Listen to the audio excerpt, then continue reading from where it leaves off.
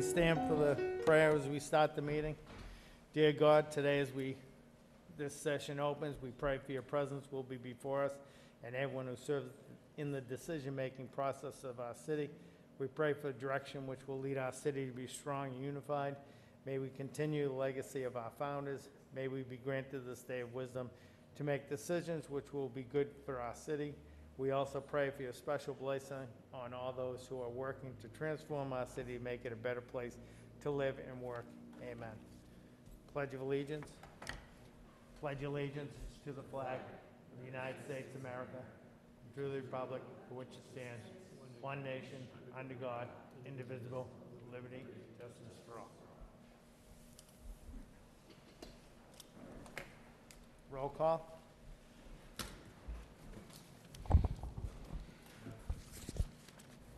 Neely. Here. Council Mercy. Here. Council Noon. Council Rourke. Here. Council Samaras. Here. Council Chow. Here. Council Conway. Here. Council Drinkwater. Here. Council Elliott. 7 present. Thank you. Any memorials, Councilor Samaras? Thank you, Mr. Mayor. I'd like to darken the chambers for Jody T. O'Hearn. Joanna T. Jody Tiger O'Hearn, 70, a resident of the Belvedere section of Lowell, passed away peacefully at her home on Monday, December 6, 2021, surrounded by her loving family. She was the beloved wife for over 49 years, to Peter T. O'Hearn, who survives her. Born in Lowell, Massachusetts, May 20th, 1951, the daughter of the late Dr. Thomas J.G. Tye and the late Barbara Buckland Tye, she was a graduate of the former Roger Hall in Lowell class of 1969. Jody went on to graduate in 1973 from Lowell State Teachers College with a Bachelor of Arts in Education. Later, she received her Master's in Education from Cambridge College. Prior to her retirement after a long and dedicated career in public education, Jody was the library media specialist at Lowell High School and later at the Tenney School in the Methuen school system. She began her career as an X-ray technician at St. John's Hospital in Lowell. Among her many interests, Jody was an accomplished skier and shared her love of skiing by serving as the varsity ski coach at Lowell High School for several years and as a 25-year member of the National Ski Patrol in Quechee, Vermont. In addition, she was a professional riding instructor and exhibitor of horses at the Whippoorwill Farm in North Andover. However, Jody's greatest love was her family, especially her children and grandchildren. She, with her husband Peter, chose interests and activities that were family-oriented. Over the years, they created many great family memories at their home in Quechee, Vermont. Beside her husband, Jody is survived by 4 sons, Sean O'Hearn and his wife, Christy Langone of Wilmington, Mass., James O'Hearn and his wife, Amanda of Lowell, Mass., Patrick O'Hearn and his wife, Erin of Charlestown, Mass., Thomas O'Hearn of Lowell, Mass., 2 daughters, Malika O'Hearn of Lowell and Lynna O'Hearn, and her partner, John Londono of Woburn. 7 grandchildren, Jack and Nora O'Hearn of Wilmington, Madison, and Peyton O'Hearn of Lowell, Brendan and Colleen O'Hearn of Charlestown, and Mason Lodano of Woburn, her brother Thomas Tye and his wife Lynna of Townsend, Maryland, her brother-in-law John O'Hearn and his wife Veronica of Knoxville, Tennessee, a sister-in-law Marion O'Hearn of Lowell, Mass., and many nieces and nephews. I also have to add, as headmaster of Lowell High School and Mr. Conway as housemaster, we had the privilege of working with Miss O'Hearn. She was a librarian at Lowell High School, and she worked with Kathy McDonald. And you could not have 2 better caring and hardworking people than Kathy and Jody. I think Ms. McDonald will tell you how hard Jody worked for each and every student. I can remember when she came to my office and said, "We need a ski team." I said, "Okay." End of the week, we had a ski team. When it came to staff, she opened her home to the entire school staff. Lowell High School had a staff almost 300 people, in which parties were given to develop collaboration and support of each other to better work with the students. All I have to say is Ms. O'Hearn, or Mrs. O'Hearn, was a wonderful parent, a wonderful teacher, a wonderful person, and she'll be sorely missed. Thank you. Thank you. Anyone else tonight? Or if we can darken the chambers?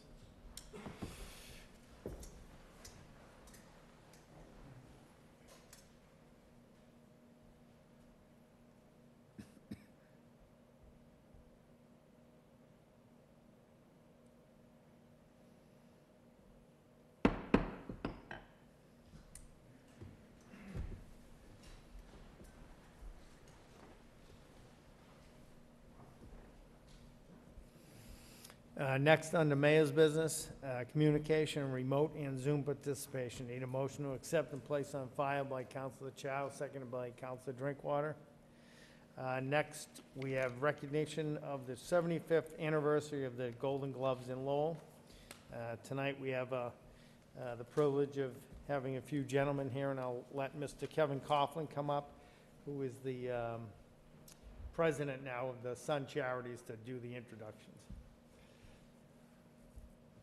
Thank you, Mr. Mayor, members of the council, Madam Manager. Thank you very much for allowing us to come before you tonight to bring the good news story of the Golden Gloves returning to Lowell to perform again in their exercises and in their athletic event in the year 2022, beginning on January 13th.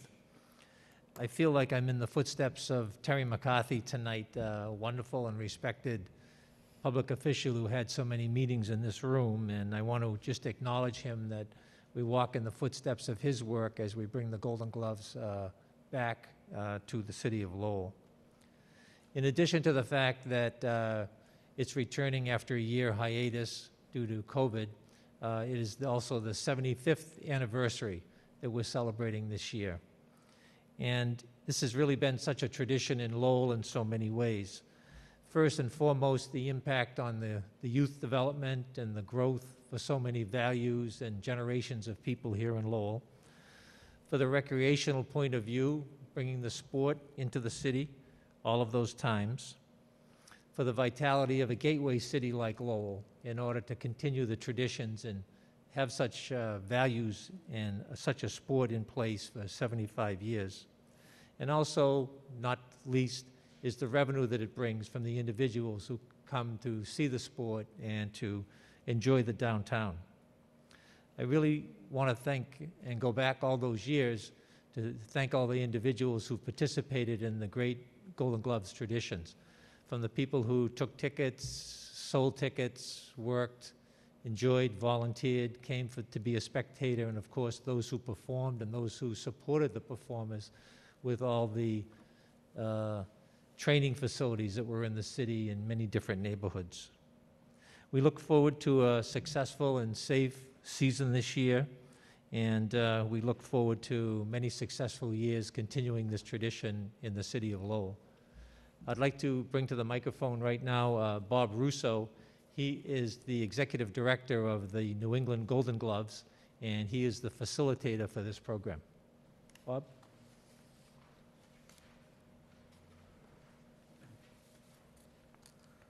Thank you, Mayor and council members, giving us a few moments to just basically brag about the Golden Gloves and all the good works of the charities. The Golden Glove Tournament in this city serves so many great purposes, not just 9 nights of good boxing entertainment.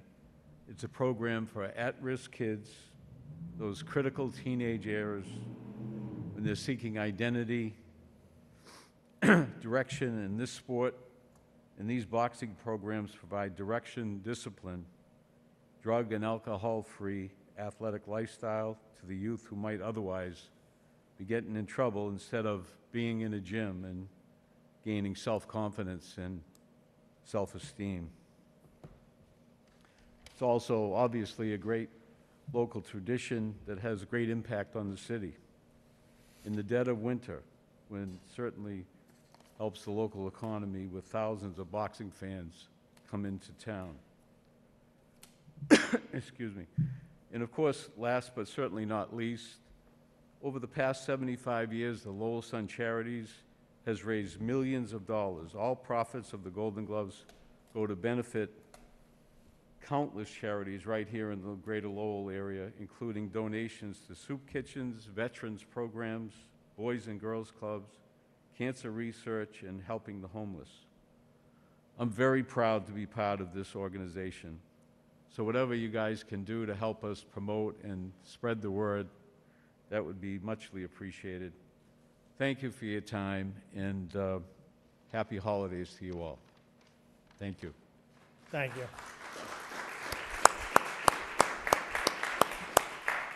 Thank you, Bob. Well stated. Next, I'd like to invite Peter Lally, the president of the Lowell Management Group, and his general manager, Brandon Caron, to come to the microphone. Thank you all. It's good to see everybody.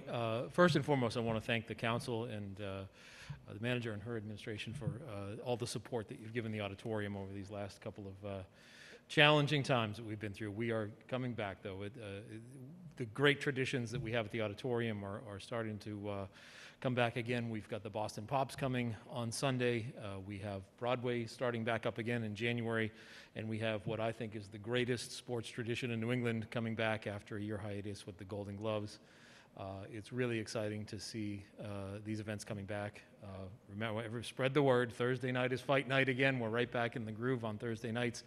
Over the couple of years prior to, unfortunately, having to not do the gloves last year, we saw a great rebound in the attendance at the gloves. So that was really exciting momentum. And I've been in some way or a part of the first Golden Gloves when I first started at the auditorium in 1999 was I've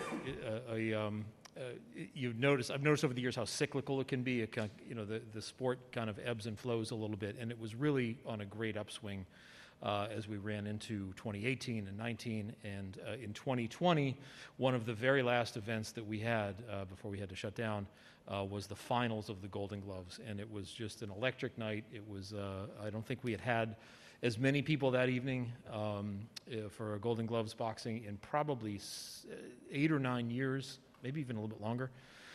So we were on a roll with it, and Bob, and of course, we mentioned Terry McCarthy, who's dearly missed, and so excited to have Kevin as part of it. Things were really moving, and we're hoping to get that momentum back, and we have a great 75th anniversary of the Golden Gloves as we move into 2022.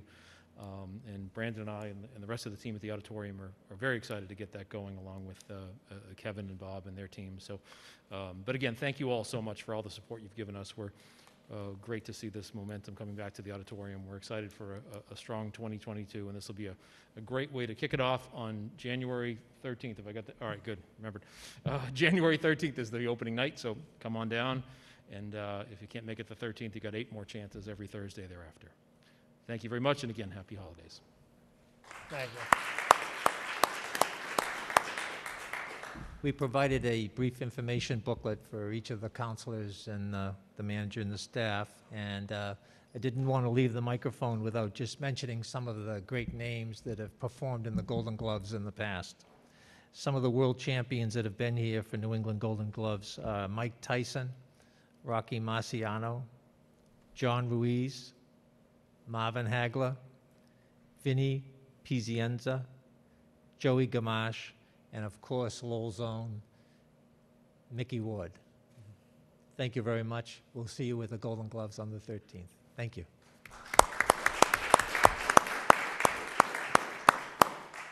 Mr. Mayor, Thank you, Mr. just a Champagne. quick question. Counselor. Yeah, to either Karen or to Peter. Did they still have a season pass available? Yes, thank you, Counselor. I should have brought that up. Season passes, if you want to go all 9 nights, are on sale. You can buy season tickets, and also all the tickets for the individual bouts each night are on sale now. So lowellauditorium.com, and come down and see us. Thank you. Thank you. Thank you. Counselor Chow. Thank you, Mr. Mayor. First of all, I want to thank the Golden Gloves for these little gloves here. I think my fist might be able to fit them. It's small enough. Thank you so much. I want to thank Kevin, Mr. Russo, and Pete for coming in to talk about the Golden Gloves. What I heard from everybody, this is really a great tradition, and I've been to a couple events in the past years. It's very, very exciting to see those young boxers. They fight to bring a lot of tradition, a lot of excitement to Lowell. And, you know, we missed one event last year, so hopefully the public, the citizens of Lowell will go out this year to support this event. You mentioned earlier that you need support from the city. What kind of support can the council or the residents provide to the event? Either Kevin or Pete Lally. Well, of course, we already have a lot of good things happening at the auditorium, and Peter can address those. But I think any advanced word, promotion, anything that augments the activities going down there that with which we could dovetail, anything that we could combine with promotions that are already going on in the city in order to pass the word would be good. Yeah, just to echo what Kevin said, one of the things that's a challenge in some respects is just getting the momentum going back again and reminding everybody that we are open and we're doing events, and especially after the holidays. This starts on January 13th, so we've got to remind people right away after the holidays that we're up and running quickly. So that's definitely something that is a great help to help to spread the word that we're back and starting up again. Thank you so much again, and definitely I'll be at the opening night. All right, thank you very much. Thank you. Councilor Rourke? Yeah, thank you. To answer Councilor Chow's question, maybe Councilor Chow can sign up with the novice division and fight another city council for something. All right. Yeah. Thank you. All right. Thank you, Mr. Coughlin and company. Next, Madam Manager, did you want to do introduction of the new department heads? Thank you, Mr. Mayor, and thank you for taking it out of order. We have 4 new department heads here, and I know there was a request last week to bring in 2 of them, and now there's 2 more, so we're bringing them all in tonight. First, in the order of their starting here with the city, let me introduce Lisa Golden, the new director of the Health and Human Services. Lisa Golden started as HHS director in November. Most recently, she worked as an administrator coordinator at Lowell General Hospital, overseeing the hospital's entire nursing staff during the off shift. She worked in the health department previously for many years as a school nurse and a nurse manager. Lisa is a Lowell resident, and we're delighted to have her here as our new director of HHS. Thank you. Mayor, manager, city council. So I think I was before this council a couple of years ago when I was appointed to the Board of Health. It's interesting, on my long ride from Merrimack Street to here, I was thinking when I was going to introduce myself, I'm like, so I've been here for 5 weeks. Seems like about 5 months. It has been a long 5 weeks. I think in front of you, you actually have a memorandum that the manager and I put together for you with an update on COVID. She gave me a nice introduction. I'm a 30-year nurse, raised in the city. My children have gone through the Lowell Public Schools, and this is where I've worked for the longest time. I feel like I have an attraction to the health department because I was a school nurse, I worked as a nurse leader, and then on the Board of Health. So there wasn't much introduction that I needed, and I've jumped right in and both feet running. The health department has taken up a lot of my time with Health and Human Services with COVID, but I have given the other departments, recreation, library, senior center, and veterans some time as well. So I have given some time to everybody, but I know that a lot of you have received phone calls related to the Board of Health emergency meeting last night with the mask mandate, and I know that's on a lot of people's agenda. So I just wanted to give you an update with COVID in the city and also the mask mandate and where that was coming from. So you can see on the top of the paper the grid where Lowell sits. Our positivity rate is 9.87. And I know a lot of people are probably burnt out with COVID. We're going into year 2. No one is more burnt out than the nursing staff in the hospital, the staff in the health department, and I will go through all of the measures that we have taken, and it feels like we are just swimming upstream and we're really not getting anywhere. The state average right now is 5.1, so Lowell is double that. Just so you know where that number is coming from, we average about 100 new cases of COVID a day. So that's where that number is coming from. So that means that we have a daily incident rate of about 76.1. So our 2-week case total, like I said, is about 100 a day. So that's 1,237 cases in the 2-week period. So a lot of our cases are under 19, so 0 to 19, and I'm sure you guys heard a lot about the test and stay program in the school. We're testing a lot of kids. 2 weeks ago, the National Guard came in so that we could enhance that program and get more kids tested. So basically what we're trying to do is test the children so that the asymptomatic kids are tested and they stay in school so that we do not have to close anything down, and that the kids can stay in the schools and the schools can stay open. So that's where that program is. And that's why we're trying to get the National Guard in there to get that done. So it's not the elderly, even though the elderly are the ones who are getting sicker and the ones who are not doing as well when they are sick. So yesterday, the Board of Health voted on the indoor mask mandate. When you look on the first page, other cities have indoor mask mandates. Boston has an indoor mask mandate, and you see that their positivity rate is 1.93. And also, Worcester has an indoor mask mandate, and their positivity rate is 2.78. So we really can't compare ourselves to places like Westford that has an indoor mask mandate because we're just not comparable to those cities. I know that I've gotten a lot of calls today, and people are asking why the governor didn't do a full statewide indoor mask mandate. And the reason behind that is there are towns out there like Bedford that have an 80% vaccination rate, and we just don't have that in Lowell. And I'll get down to that. So the CDC does recommend in towns that have a high rate of COVID that we do enforce an indoor mask mandate. At least it's something that we can do to try to cut down the spread of COVID. The Board of Health did listen yesterday to probably about 10 or 12 local business owners who did come forward and speak at the open meeting, and they were sympathetic to them. They are concerned. They are concerned about who will be enforcing it, and Sean Machado from the inspector's office was there, and he will be out putting out the signs and working with business owners.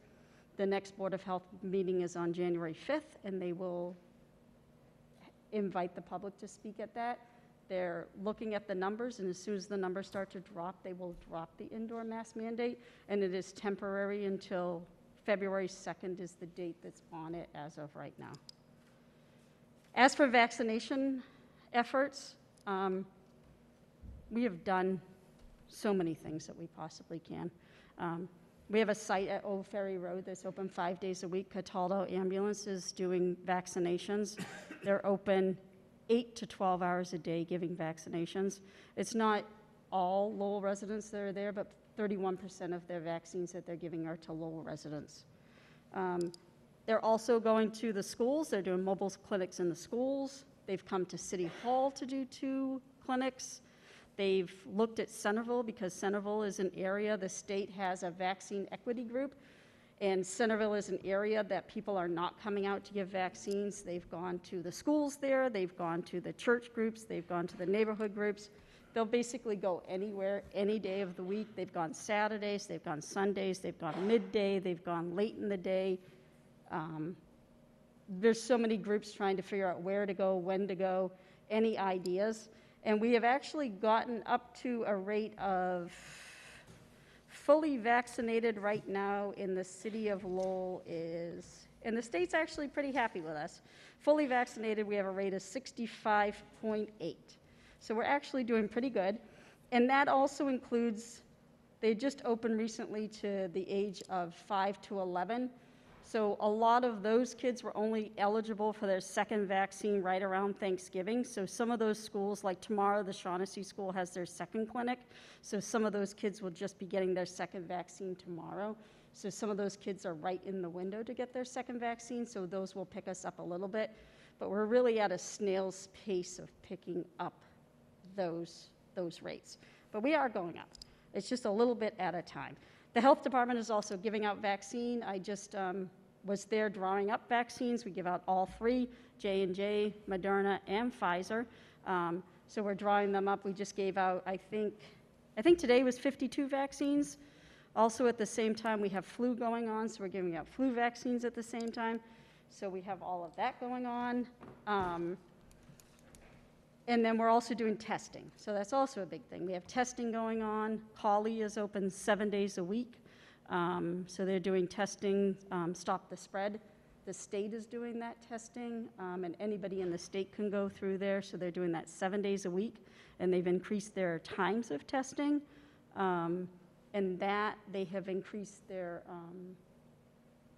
the grant the state did, and they'll increase that through March. So they'll be staying there till March, and that has been secured.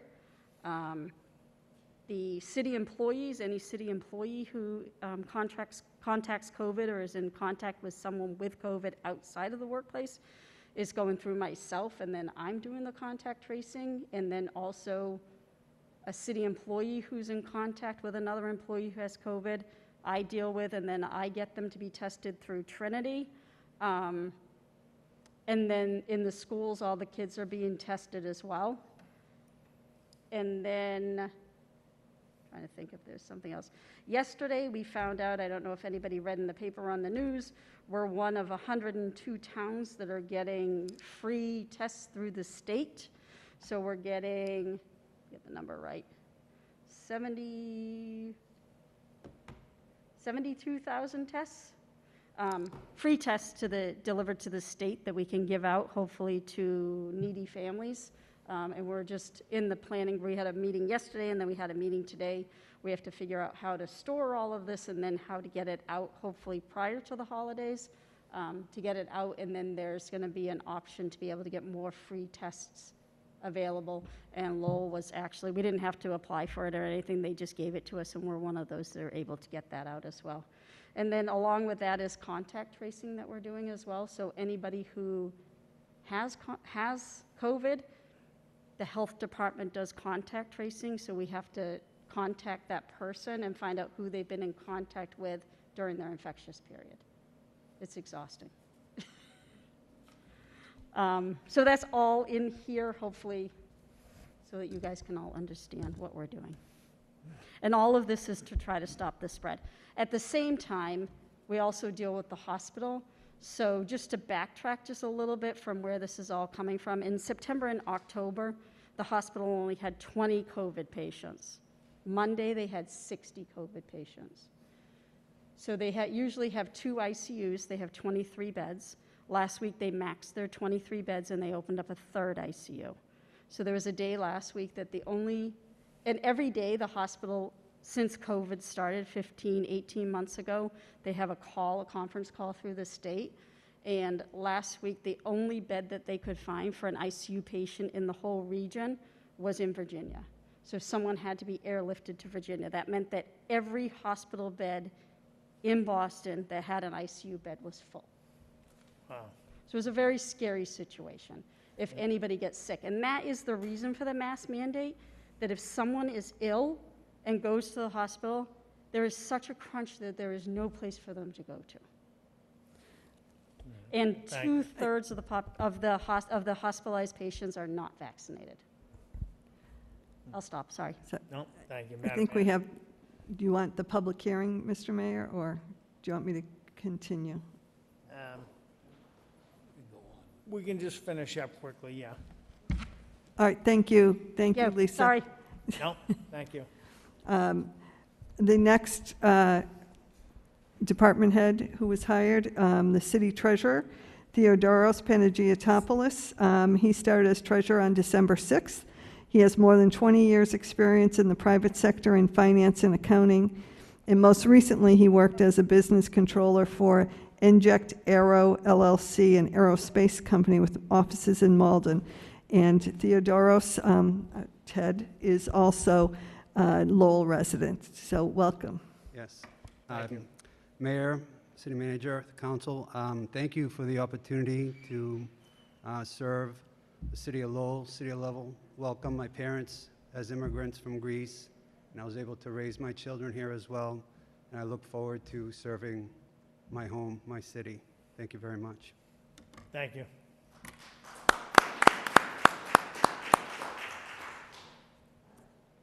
The next department head, Peter Crew, has started as the Director of Cultural Affairs and Special Events, CASE.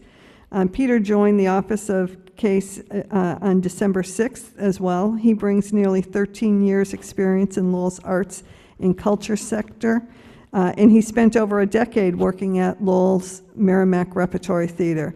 And Peter Crew is also a Lowell resident. Welcome. Welcome. Thank you, Mr. Mayor, Madam Manager. Again, I'm delighted to be serving the city in this new capacity and bringing my experience in Lowell's arts and culture to CASE. Thank you so much. Thank you.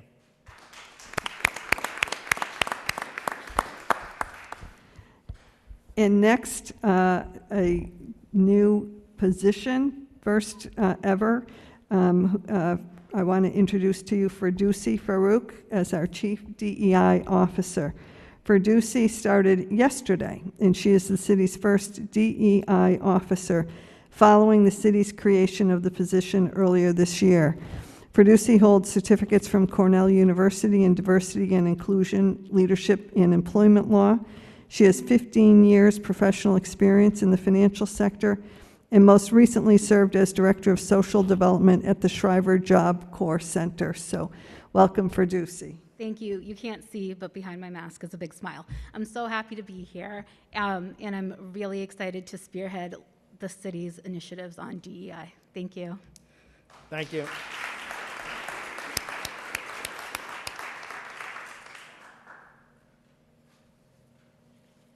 Did we hire anybody else? No, that's about it. Okay, thank you. And welcome to everybody. Thank you. Being 7 o'clock, did you want to say something, Councilor Murphy? If you want to go to the public hearings at 7 o'clock, that's fine, but after we get out of that, could we then take out of suspension of the rules my motion of 10-4 we have a speaker here, and I don't want to keep people here all night. Thank you. Okay.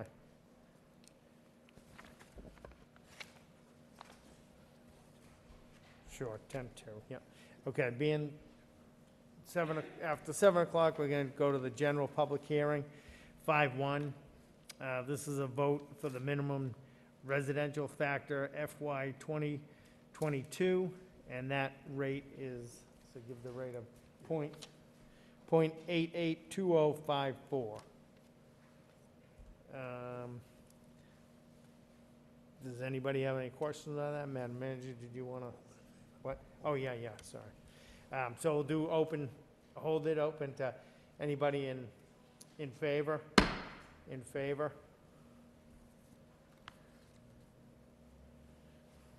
Anyone here to speak in favor? In favor, hearing none. That portion is closed. Anybody wanting to speak in opposition?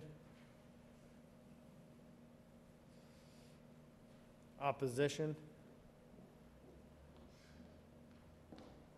Opposition, that portion is closed.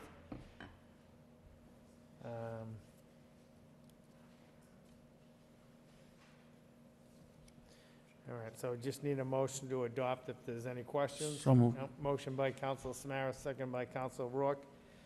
Roll call. Mayor Leahy. Yes. Council Mercier. Yes. Council Noon. Council Rourke. Yes. Council Samaras. Yes. Council Chow. Yes. Council Conway. Yes. Council Drinkwater. Yes. Council Elliott. 7 yeas. Okay, motion to take a go out of sequence by Council Mercier, second by Council Chow. Take 10-2 up. Motions. 10-4. Counselor Mercia. What's that? 10-4? I got 10-2, but Oh, is it 10-2? Oh, it's hard for me it's all to... right. Sure.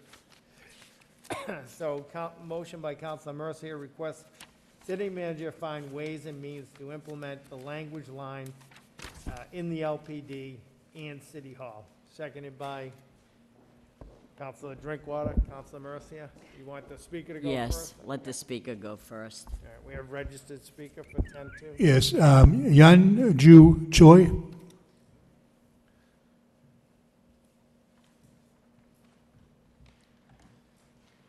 Good evening, Mayor Leahy, City Councilors, and Madam Manager. My name is Yun Ju Choi, and I'm the Executive Director of Coalition for a Better Acre.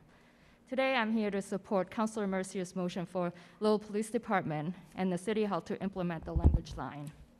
As a first-generation immigrant who came to this country without speaking any language, English, I know firsthand how difficult it is to maneuver when you have language barrier. We often hear people say, if you live in this country, you should learn to speak the language. Learning a new language for adults who are also working hard to make ends meet and support their family, learning the language isn't always their priority. At least it wasn't for my mother. She and my father, however, without becoming proficient in English, sent all of their 4 children to college, and when they retired, their house was fully paid for and had some savings to live comfortable life after their retirement. Just about a year after coming to this country, my mother was diagnosed with cervical cancer, and she spent 28 days at the Tufts Medical Center. After being discharged from the hospital, she spent another 3 months getting radiation and other treatments in Boston area, away from home in Maine. When she was going through this, without interpretation services, I'm not sure how my mother would have received services she needed.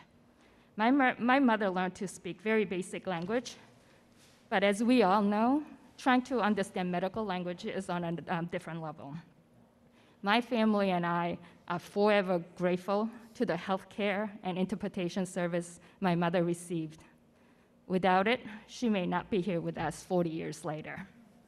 Language line is widely used, especially in the areas with diverse population. I know Lowell General Hospital, Lowell Community Health Center, and several Lowell nonprofits currently utilize language lines. Lowell Public School uses Lionbridge, which is similar translation services. It's a great way to provide language access at very nominal cost. As an advocate for language access, I'm very happy to see that this motion is on the deck today. At a city that speaks 70+ different languages, it's hard to believe we don't already have an access to a language line. By implementing language line at the police department and the city hall, more of our diverse residents will be able to access services to pay their taxes, get copies of Social Security card, get married, get permits to renovate their houses, report theft, and all the important services city provides. Finally, I would like to give you a couple actual examples why the language line is so needed in this city. Several years ago, I was at the city hall when an elderly woman waved for me to come over. She started speaking Khmer to me. For those of you who may not know me, I'm Korean and I don't speak Khmer. I made a motion for her to hold, and I called my Khmer staff at CBA. After speaking to her, he asked me to bring her back to CBA's office, and later he brought her back to get the service she needed. And more serious concern happened for me a couple months ago. I was doing an exit interview with one of our resident service coordinator for our properties, and she mentioned one of our residents had to go to police station, and she was turned away because police department didn't have anyone who spoke Spanish at that time. Our resident went directly to our resident service coordinator for help, and our resident service coordinator was able to provide translation.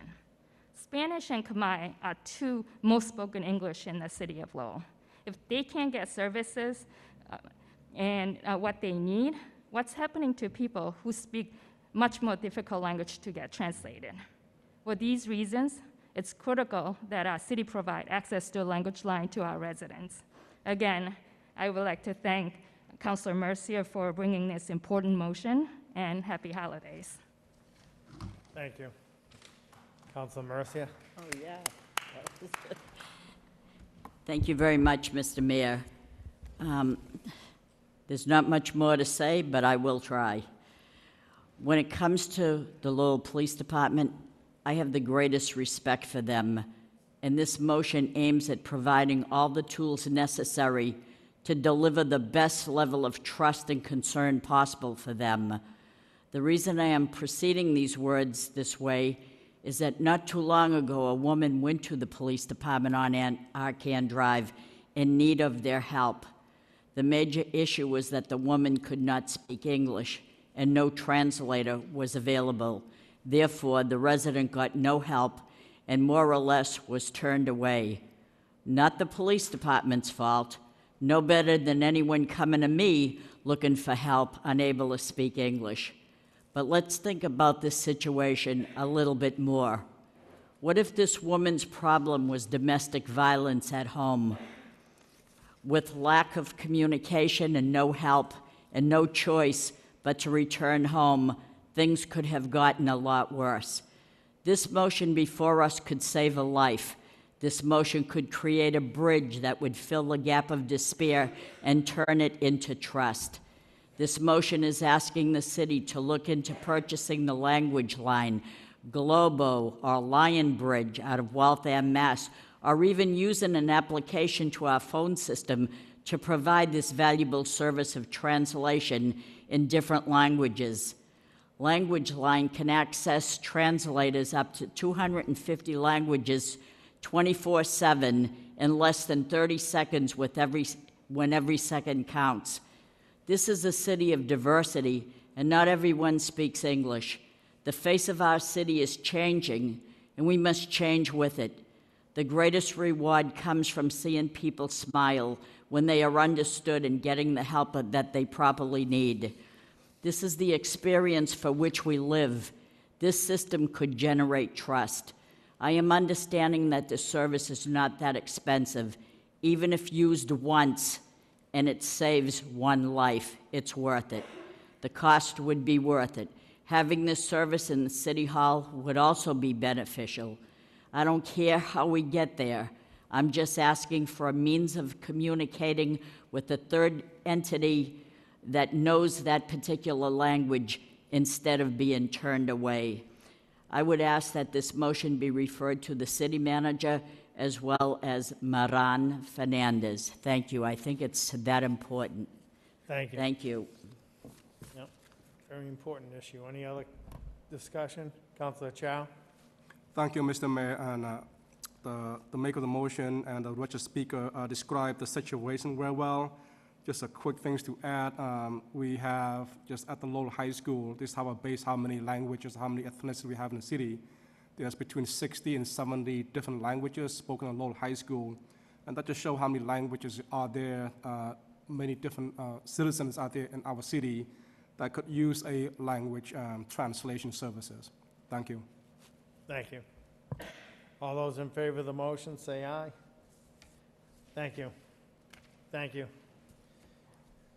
All right, back to the agenda.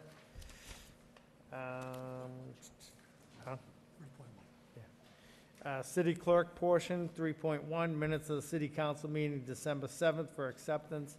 Need a motion to accept and place on file by Councilor Conway, seconded by Councilor Drinkwater. 4, unfinished business. 4.1, ordinance to amend Section 9, floodplain overlay. Need a motion to refer to the planning board for a report and recommendation and a public hearing set on January 11th, 2022 at 7 p.m. Motion, any speaking on that or no? Motion by Councilor Rourke, seconded by Councilor Samaras. Communications, city manager. Motion response A. Election assignment. Councilor Noon's not here, but any questions on that report? Any questions on, we have a registered speaker for motion, for response B, HDIP? Yeah, I gotta get him in, John. Okay. He'll be in a second.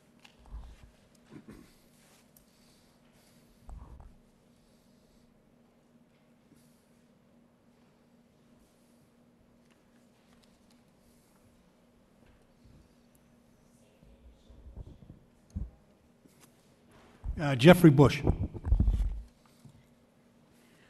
Got him on mute.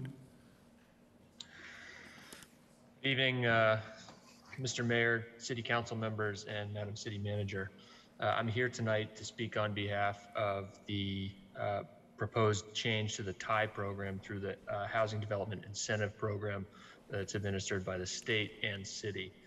I represent, I'm a president of Heritage Properties, a residential management company that's been here in Lowell for over 40 years, and we've done developments as recently as 2020 in the city. Our most recent development was of the mill building located at 850 Lawrence Street, which is now referred to as Waterhead. It's 71 apartments, 67 one-bedrooms, and 4 studio apartments. We got involved with the project back in 2017 and started speaking with the city about developing what was at the time a blighted project into market rate housing. The city encouraged us to look into this HDIP program, which we were at the time unaware of, that became a key component of our success in the project.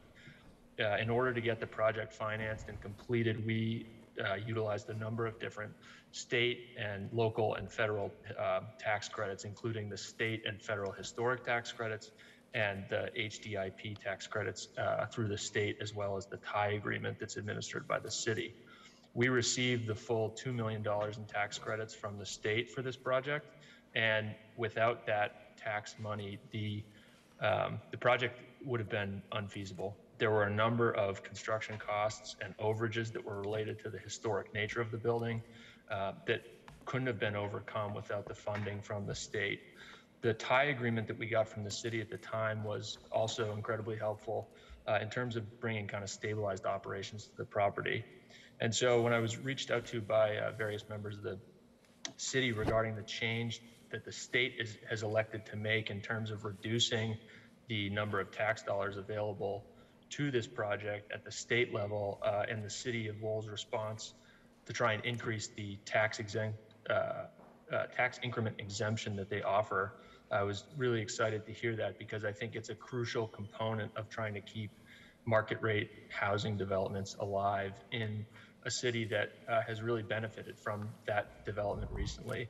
By way of example, this project that we worked on was completed in April of 2020 and is currently 100% leased. We have 71 apartments. We have 71 full apartments. So there's a lot of demand for this type of product here. We think it's a great program that the state has administered. It's unfortunate that they've decided to make the changes that they have, but we really appreciate the city trying to step up and fill that gap. So any questions, I'm happy to answer. Thank you. Any questions for the speaker? No? Okay, thank you. Any questions on the motion? Any questions on motion response C, vandalism in the back central? Councilor Mercia? Yes, thank you, Mr. Mayor. On that particular motion, and referred to the city manager, it wasn't left undone. Since November 10th, they have been very busy there. The police, 99 direct patrols took place there, 106 field interviews, affected 20 arrests, and the co-response clinician was there as well. It seemed like they utilized everybody they could to make a difference and an impact in that neighborhood. I'm very grateful that they did that.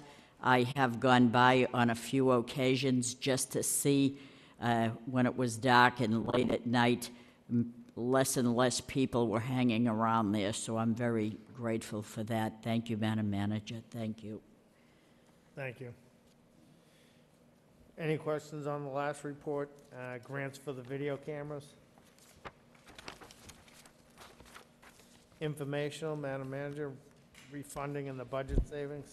Yeah, thank you, Mr. Mayor. And so on this informational, Mr. Baldwin put together a report regarding the savings with regard to the refinancing of bonds, if Mr. Baldwin could address that. Thank you, Madam Manager. This is just an update for the council on a recent sale of refunding bonds. It's good news. We were able to, due to the market conditions for municipal bonds right now, refund an outstanding issue related to some qualified energy conservation bonds that were sold several years ago to generate a total of $400,000 in savings over the life of the debt service outstanding. What's most notable about the saving is just under $200,000 of that will come in FY 2022, the current fiscal year. So we're very happy about those results. It'll help ease some of the constraints on the FY 22 budget.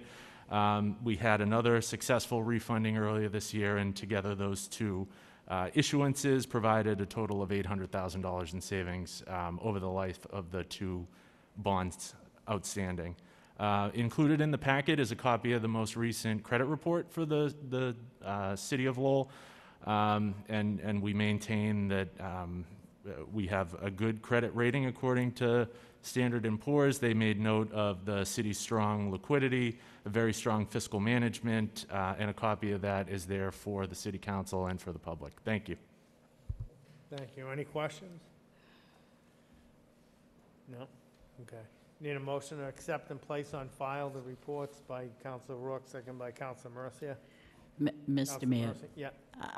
if I have a trouble look on my face, I do, because the motion D about grants for video cameras, I do have some concern about that.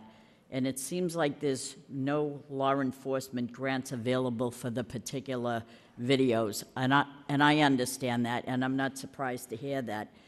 But what I am surprised to hear is, let's say that I own a business and I have a camera outside of my business, and I don't know if there's a problem with anybody wanting to register that with the police department, so that if anything happens within that neighborhood and they want to come to me and use my video to see what they could capture, businesses, am I reading this right, that businesses is afraid to get involved with that? I don't understand that, because one hand works together with the other, and I don't understand. If I owned a business, I'd be happy to have the police come to me and say, can we see your camera? It's an effort to make this a better city, with people realizing, oh my God, I can't rob over there. They get cameras all over. This seems to be the way of the future, where you're afraid to cause any commotion or trouble or stealing or whatever, for fear that that camera's going to be on and you're going to get caught. If you have nothing to hide or you're not doing anything wrong, what do you care if there's cameras all over? But I don't understand why businesses don't want to get involved with sharing that, or what is the problem with that? Who knows the answer? Yeah, Thank you. Thank you, and I agree. It would seem to be much more beneficial to the business owner, to the neighborhood, and so forth. I think what the report describes is the experience that they've had in trying to see if people want to sign up with a registry with the police, that they have cameras so that the police have an easy go-to if an incident were to happen. The experience that they had is that people were reluctant, partly because they don't want to get involved in having their records subpoenaed for court or things of that nature. I don't think it's so much that they don't want to participate, but they don't want to formally agree to be on a record or on a registry. So, I think the concerns in terms of the registry isn't so much from not wanting to be cooperative, but they're leery of what that may mean for them down the road. What we're going to continue to work, around this issue, as was pointed out. There is, in terms of Ring, there aren't grants for that, but there's certainly neighborhood, programs, and let people know that. I think once people get more comfortable with what is available and how it's available, that it's, they may be more willing to try and you don't even have to buy Ring in order to upload some of the photos if you think they're important. So really, it's outreach and education. Oh, the superintendent is on Zoom. Perception is the key. Yeah. If people perceive the fact that they could be watched, they're probably reluctant to cause any trouble. Right. And that would be good for the city. I think the Superintendent Richardson is on Zoom, if he could be. Yes, thank you. Good evening, everyone.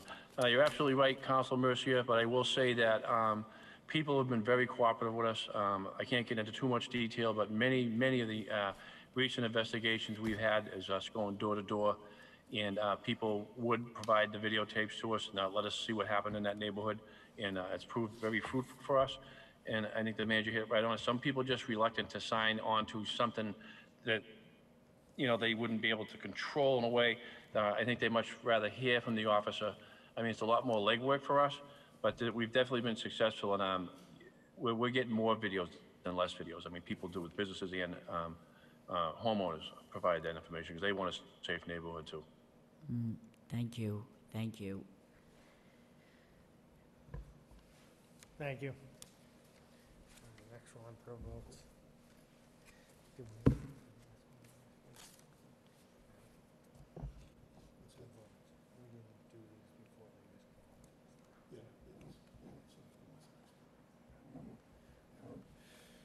So votes for the city manager, 7-1, vote to accept the 2020 re-precincting plan. Permission to waive the full reading, second reading by title and motion. Commonwealth of Massachusetts, City of Lowell, and City Council vote to accept the 2020 district re-precincting plan. Any questions on this? We just got, Madam Manager, this was delivered tonight, or was it in the packet? It had previously been in the packet and was referred to tonight. Oh, yeah. Yeah. Okay. So there's nothing new there. Nothing changed. Right. It's the same plan that we had previously presented and discussed with the 8 districts and the 4. Yeah. The solicitor can There there are some changes that were put together by the state, and as noted in the cover memo, this was coming to us at sort of the 11th hour as well. And as explained in the cover memo, there were changes that had to take place. The legislature went ahead with its work of precincting for state rep, state senator, and other state races. And because of those, they are having an adverse impact on the local precincting that took place. So with the help of the Secretary of State's office, our map has been adjusted so that the district lines haven't changed, but these so-called split precincts that they were proposing as a result of this, a couple of them have been cured. This is going to remain a work in progress, I think, and the implications are going to be far-reaching with a lot of communities. It probably will require additional personnel, additional equipment. The Secretary of State's office has already upped their monetary requests for the upcoming year, and we'll kind of go from there. Okay, thank you. All right, no question. Councilor Drinkwater? Thank you, Mr. Mayor. Through you, just a question to the solicitor. How many split precincts are there on the current map? I mean, originally, we our precincts pretty much mirrored what we traditionally had, and I think we might have had 8. There are some communities, like for example Haverhill, where they have precincts that have not only been split, but they're actually there are 3 cuts per precinct, and so again, it's going to potentially necessitate additional ballot machines, additional poll workers, additional ballots. So ours is likely manageable. I mean, it's going to have to be, but we're certainly not as hard hit as other communities. And the most important thing is our district lines have not been disturbed. Thank you. Sorry, just one follow-up. So it'll be an ongoing process just in terms of the next state election next year? The state identifying, polling locations for the sub-precincts? Yep, Yeah, Madam Manager. yeah, so the districts that were adopted by the council in the court case, those 8 districts, those haven't changed for city council races. What we are talking about is when the legislature did their own districting for the state rep, state senate districts, there were some changes that they did. And so moving forward, we have to be very mindful of what has already been put in place and respect that, especially when it comes to the city council race. But it could be, and as the solicitor pointed out, the law department has been working with the Secretary of State's office, that for those state races, for example, there'll be more precincts. So instead of 32 precincts, there may be a few more precincts. And that's where the extra cost comes in, because it's not just another location, but also equipment and people to work those precincts. That's what is being worked on collaboratively with the Secretary of State. All Thank you. set? Thank you, yes. Thank you. Okay. Roll call?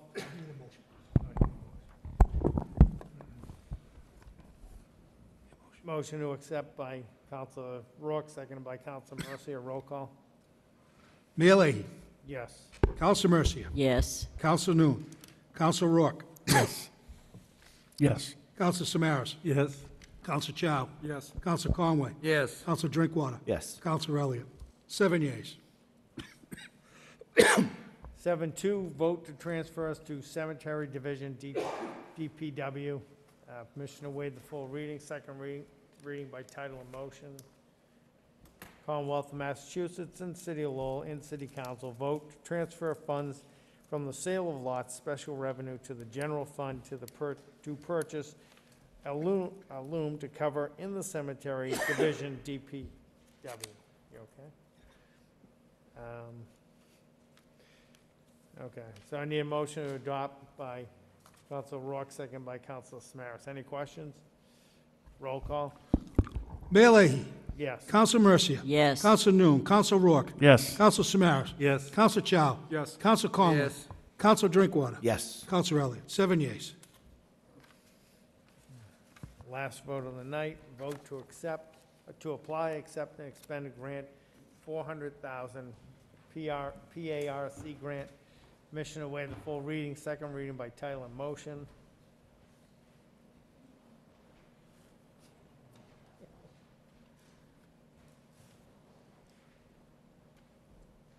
Is that the one? Yes. Thank you. Commonwealth of Massachusetts, City of Lowell, and City Council vote authorizing the city manager to apply, accept, and expend a Parkland Acquisitions and Renovations Communities grant from the Commonwealth of Massachusetts Executive Office of Energy and Environmental Affairs, Division of Conservation Services for the design and construction of Phase 2 of the South Common Master Plan in the City of Lowell. Any questions on that? Motion to adopt by Councilor Drinkwater, second by Councilor Conway. Roll call? Mayor Leahy. Yes. Counsel Mercia. Yes. Counsel Noon. Counsel Rourke. Yes. Counsel Samaras. Yes. Counsel Chow. Yes. Counsel Conway. Yes. Counsel Drinkwater. Yes. Counsel Elliott. 7 yeas. Next report, Subcommittee, Municipal Facilities Subcommittee, December 14th. Councilor Drinkwater?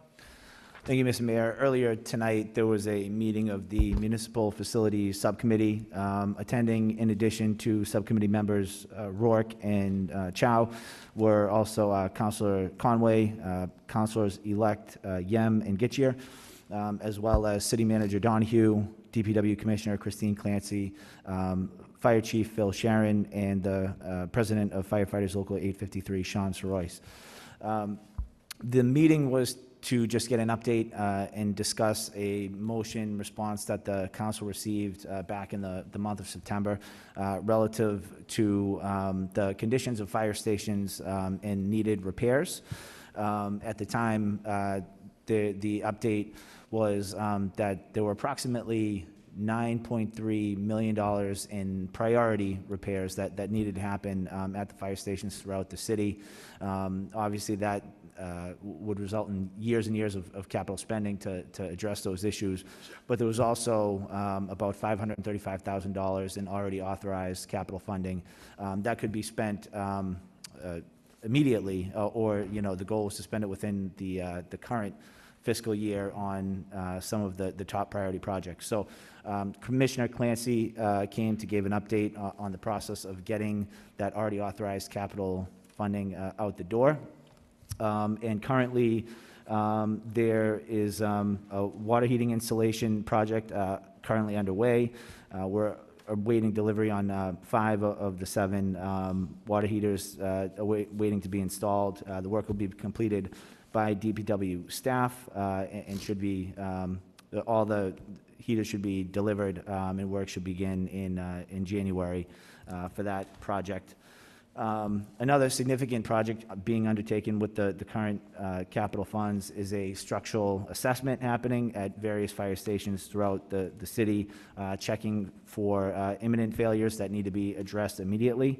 That will result in IFP going out to potential bidders to perform those projects for the highest priority work that's been identified through the structural assessment. That should be, IFB will go out in February or early March, and the work would be happening hopefully throughout the spring. The hope is to complete it during the current fiscal year, but some of those projects may continue on into FY23. Also, there's an IFB going out on several of the projects to remove hazardous materials to the fire station. That'll be from various stations that'll be going out in January, with the work hopefully beginning later in the winter. There was also bid documents that went out related to the repointing of brick at the West 6th Street station. There's actually no responses to that bid, and it'll be going out once again later in the winter. Commissioner Clancy also gave an update that sort of separate from this, there's energy audits happening at all of the fire stations that may result in projects, energy-saving projects that might be able to capture funding from elsewhere and achieve long-term cost savings.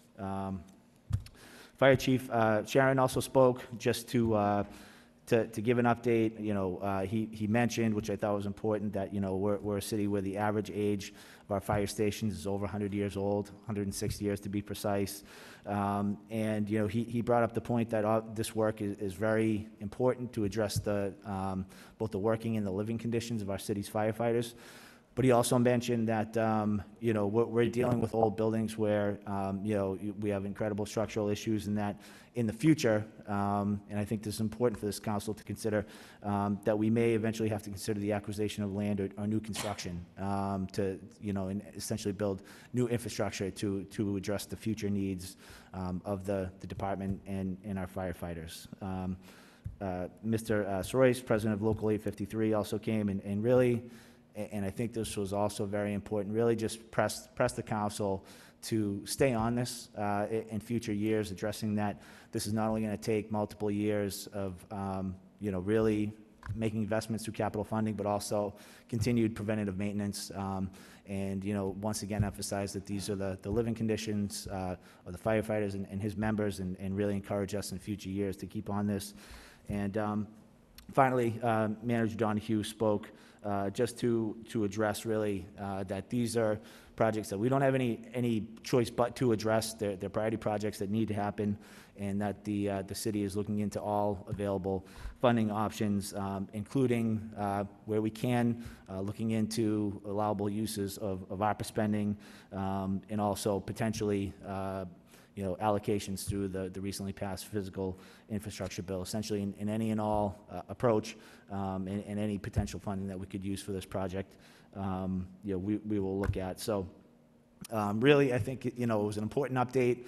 It was a good meeting, obviously a subject that'll require continued conversation from this council and the next, and so on, because, the amount of capital spending that'll be needed to get up to speed will take several years of investment. So hopefully a conversation that we can continue. I think I covered everything, but would welcome any of the subcommittee members to add additional comments if I missed anything. Sure, any comments? Yeah, that was a great recap. Councilor Rourke. Thank you, Mr. Mayor.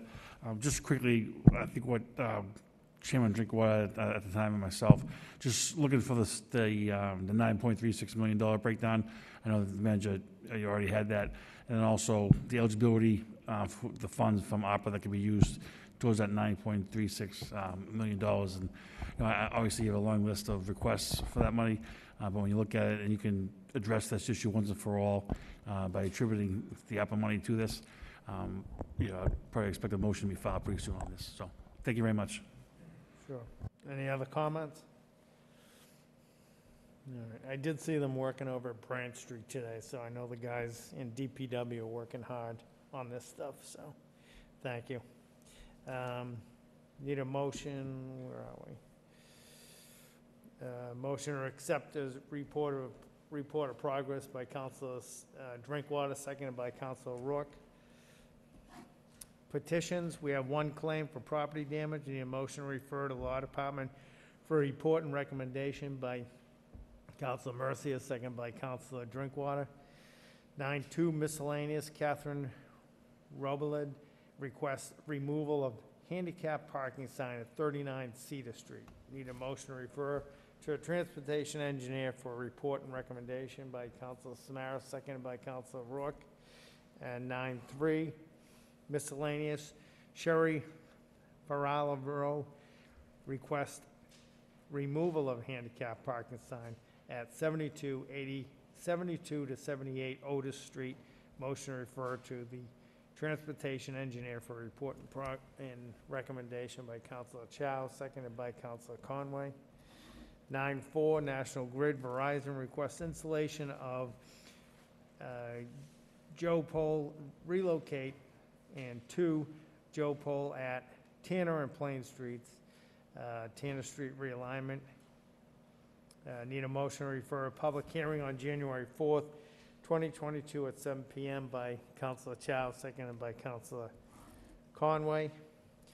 Motions, City Council motions. 10.1, Councilor Conway requests City Manager reach out to the Tunnel of Towers Foundation to explore the feasibility of developing a partnership that will assist to eradicate homelessness for our veterans. Seconded by Councilor Mercia. Councilor Conway. Yeah, thank you, Mr. Mayor. Week after week, we've all talked about the homeless and the problems that they're faced with, and also the issue of trying to help them in Lowell. And let's face it, it's not just a problem in Lowell or an issue in Lowell. It's also an issue in the Commonwealth, and also a national issue. I think it's also, it's pretty easy to identify a problem, and we certainly have identified that problem. I think the real test is, what do we do? How do we solve that particular problem? And this organization or foundation called the Tunnel to Towers, and it was founded by a gentleman named Frank Sella, and he was the brother of Stephen Sella, who laid down his life to save others. He was a firefighter, and on September 11th, he passed away. And the foundation, which was founded by the brother, it was also to honor not just the fallen police or fire, but also the military too, and first responders, and to make these individuals that certainly made the supreme sacrifice of life and limb. And for 20 years, this foundation has supported the nation's first responders. And I will say, when I did a little bit of research on this, 93%, I believe, of every dollar goes directly to the individuals in need. and the families too. Now, just recently, it's my understanding that the town of Towers announced a ambitious launch for a national campaign called Operation Home Base. And that particular operation was aimed to eradicate homeless for our veterans. And I think this might be a good idea that perhaps we can contact them. We certainly don't have anything to lose, and to see if we can partner up and see if we'll be able to, again, this isn't the magic bullet that's going to take care of the whole problem, but maybe it might take care of a small portion of the problem one step at a time. So I think it would be a great idea to reach out and see what their process is and to see if they can help us. Thank you, Mr. Mayor. Thank you. Any other questions on the motion? Not if you're not registered, sorry. You talk to them right after. All right. All in favor of the motion, say aye. Next motion of the night, by Councilor Samaras. Request city manager work with the City of Learning Committee and Congresswoman Trahan's office to help secure Learning City designation from UNESCO. UNESCO, yes. Yeah, seconded by Councilor Rourke, Councilor Samaras. Thank you, Mr. Mayor. I just want to go back. As mayor, I introduced this program with Dr. John Wooding, a former provost of the University of Lowell. And we went to a group of Lowell businessmen, and we were supported in this effort. And that was to ask UNESCO, which is part of the United Nations, to make Lowell a UNESCO Learning City. We would be the first city in this country to receive that branding, and the branding's worldwide. It's amazing that this country has not been involved prior to this. This project is also supported by the Parker Lecture Series, and we also have been receiving a great deal of support from the City of Cork in Ireland.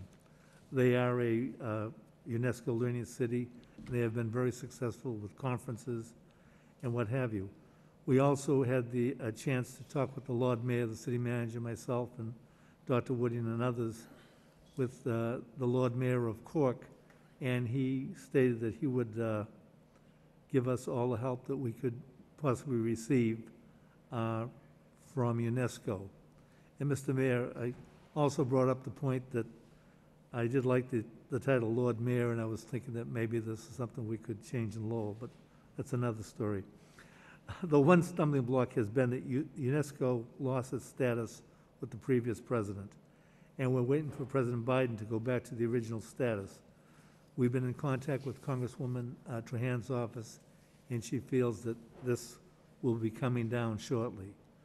And once UNESCO is accepted in the United Nations program, this part of the United Nations program is accepted by the president, I feel we will be able to attain this title. So I'm requesting that the city manager and the next city council and mayor to follow the efforts that have been made and be prepared to work with the advisory council to continue this effort. This would, as I stated, this would brand the city of Lowell as a UNESCO Learning City. It's something that has enhanced the quality of life in many other communities that have done this, and it's something that our university, our community college, and others look forward to something like that being part of the Lowell situation. So thank you. Thank you. Any other questions on the motion? All those in favor of the motion, say aye. Last motion of the night by myself, request city manager look into the feasibility of placing handball courts around the city at the appropriate parks. Seconded by Councilor Mercia. Motion speaks for itself. That was brought up by a few people at the YMCA, so if we could take a look at that. Any Mr. Mayor? announcements? Mr. Mayor, Sure. do you have any idea what something like that would cost? Are you talking about all over the city, or? No, that's why I just said, if she can just look into the feasibility of seeing where they should be in the appropriate parks. If nobody plays handball in the North Common, then we wouldn't put one there. But if there's a request to put one over in the South Common, where it's close to the Y, then we could explore putting one over there, so. I mean, Kinda just check it out. I'm just thinking, I'm Yeah. not necessarily a bad idea. The only thing is, you know, that we only, we only have so many dollars, and we've talked here week after week after week, talking about, you know, how do we get enough money to pay for this? How do we get enough of personnel and so forth? The money's very tight, and then to go out and do, I don't know, to build handball courts? I mean, is that a varsity sport at Lowell High School? Is that? No, it's just a couple of constituents brought it up to me that are interested in playing handball, just like we did with the pickleball courts, just gonna look around and see if it's feasible to put a few up in the Yeah, parks and around them. it's funny, because I've never seen anybody play pickleball, but, yeah, you know, I think it's probably a good idea to get a report and see what happens on it. Yep. Thank you. All right, thank you. Any other announcements? Yes, Councilor Mercia? thank you, Mr. Mayor. I'd like to make an announcement. I'd like to make a statement and voice a concern that many people expressed to me over the past few weeks, and I waited to see if there were any more people concerned. That's why I waited until now to say this. This may seem minute to some, but to the calls I received, they meant a lot.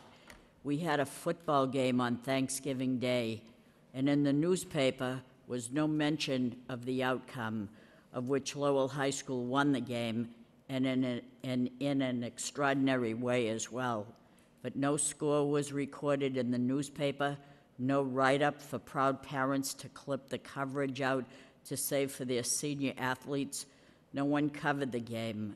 How sad was that especially for our Lowell High School senior athletes who will never get that chance again. Chelmsford and Billerica were written up, Wilmington and Tewksbury was written up and covered, but not Lowell. How sad was that to me, and hearing the sadness from the people that called me. Someone dropped the ball, and it wasn't our Lowell High School athletes. And personally, I feel they deserve an apology. I wish the Lowell Sun person was here, because that's how I'm just relaying a message from a heck of a lot of people that were very disappointed. And I can understand that. Being a parent of athletes myself, if they were seniors, they're never going to get that chance again, and I'm sad about it for them. I just had Thank to you. say A lot of that. people did bring that up. Madam Manager? Yeah, I just wanted to echo the sentiment. I will tell you, it was probably one of the most amazing games. I listened to it on WCAP, and the last minutes were just astounding. You really were. It was really breathtaking what was happening. And then, of course, Lowell High did win in seconds to go, but it was a really hard-fought battle, and it would have made a great write-up for the newspaper, for sure. But it wasn't, so I'm disappointed for them. Mr. Mayor? Thank you. Yep. I'm glad Councilor Mercia brought that up, because I'll tell you that, I mean, I'm a graduate of Lowell High School, and not that I've ever played football, but I will tell you, that was one of the biggest moments of the year in athletics, and that stadium used to be absolutely packed. And it's a shame, because they worked very hard, day and night, for many, many weeks to prepare, and that's the big game, and it's a shame that it wasn't put in the newspaper. Thank you. Yep, thank you. Any other announcements, Councilor Rourke? Not just an announcement, but just, I didn't see on the agenda tonight, 1228 meeting. Are we doing something with that? Well, yeah, we're going to bring that up. So do we want to make a motion to cancel the last meeting on 12/28? We usually don't have one in between, so. I know Christmas week is kind of difficult, so I'll make that motion. Yeah. Motion by Councilor Rourke, second by Councilor Mercia to cancel the 12/28 meeting of the City Council. All those in favor, say, roll call. Roll call. Roll call. Mayor Leahy? Yes. Council Mercia? Counsel Noon, Counsel Rourke. Yes. Counsel Samaras. Yes. Counsel Chow. Yes. Counsel Conway. Yes. Counsel Drinkwater. Yes. Counsel Elliott. 7 yeas. Motion adjourned by Counselor Rourke, second by Counselor Mercia. Thank you. 8 o'clock, Johnny. 8 o'clock. See, after 2 years, you finally know how to do this. It was a short agenda. Yeah, I know. We should have out here at 7:30. I'm with you.